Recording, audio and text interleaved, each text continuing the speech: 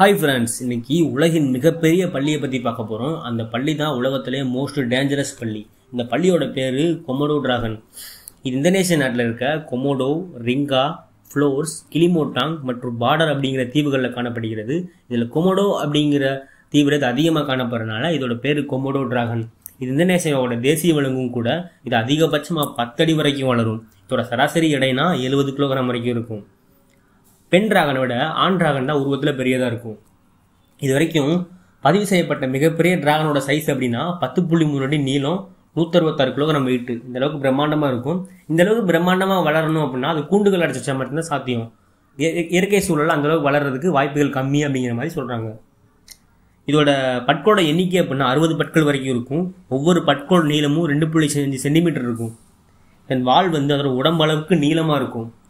Komodo டிராகன்கள் பறவைகள் மற்றும் பாலூட்டிகளை வேட்டையாடி உண்ணும். இது பதுங்கிருந்து தாக்க இயல்பை கொண்டது. இதோட வேட்டை எப்படி இருக்கும் அப்படின்னா மரங்கள்லையும் கிளைகள்லையும் மறைஞ்சிருந்துக்கிறோம். இறை தான் பக்கத்தில் வர வரைக்கும் அசையாமல் இருக்கும். இறை தான் பக்கத்தில் வந்த உடனே தாக்கிடும். இதே சிறிய இறையாருன்னா உடனே மாட்டிக்கும். சப்போஸ் ஒரு பெரிய இறையா இருந்துச்சுன்னா, எக்ஸாம்பிளுக்கு ஒரு காட்டெருமையாக இருந்துச்சுன்னா அந்த இடத்த விட்டு ஓடிடும். அந்த டிராகனோட எச்சில் ஒரு வகை விஷம் இருக்கும். அதனால 50 வகை பாக்டீரியா வரைக்கும் அந்த விஷத்தில் இருக்கும். அதனால அந்த காட்டெருமையால் ரொம்ப தூரம் ஓட முடியாது. அதனால அந்த டிராகன் தான் கடிச்ச இறை மயங்கி விழுகிற வரைக்கும் பின் தொடர்ந்துகிட்டே இருக்கும். அது மயங்கி விழுந்த உடனே டிராகனுக்கு அந்த காட்டெருமை இரையாயிரும். இதோட முதன்மையான உணவு அப்படின்னா டிமோர் அப்படிங்கிற ஒரு வகை மான் தான். இதை பெரும்பாலும் விலங்குகளோட பிணங்களையே கூட சாப்பிடுது. அந்த கொமோடோ பகுதிகளில் வாழ்ற லோக்கல் பீப்புள்ஸ் இந்த டிராகனை லேண்ட் கொக்கடைல், அதாவது நிலத்தில் வாழ்ற முதலை அப்படின்னு சொல்றாங்க. இந்த அளவுக்கு மோசமானது. சில சமயங்கள் இது மனிதர்களையும் கூட தாக்குவது உண்டு. 2007 8 வயது சிறுவனை இந்த டிராகன் தாக்கியிருக்கு. இதுதான் பதிவு செய்யப்பட்ட முதல் தாக்குதல். இந்த ரீசெண்ட் இயர்ஸா கொமோடோ டிராகன்கள் மனிதர்களை தாக்குறது அதிகரிச்சிருக்கு அப்படிங்கிற மாதிரி சொல்றாங்க. இந்த கொமோடோ டிராகன்கள் செப்டம்பர் மாதம் தான் முட்டைகளை இடும். மண்ணுக்கு அடியில் குழி தோண்டி முட்டைகளை இடும். 15 30 முட்டைகள் வரைக்கும் விடும். குஞ்சுகள்லாம் பொறிச்சு வெளியே வந்த பிறகு அது மரங்கள்லே தான் இருக்கும். அதுக்கு காரணம் பெரிய டிராகன்களே பசி காரணமாக சிறிய டிராகன்களை பிடிச்சி சாப்பிட்ரும்.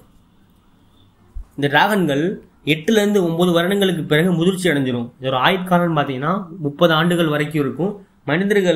மனிதர்களோட செயல்களாலேயே காடுகளில் கொமோடோ டிராகனோட எண்ணிக்கை குறைஞ்சிக்கிட்டே வருது. இதனால இந்தோனேசியா அரசு அதை பாதுகாக்கிறதுக்காண்டி ஒரு சில சட்டங்களை வகுத்திருக்காங்க.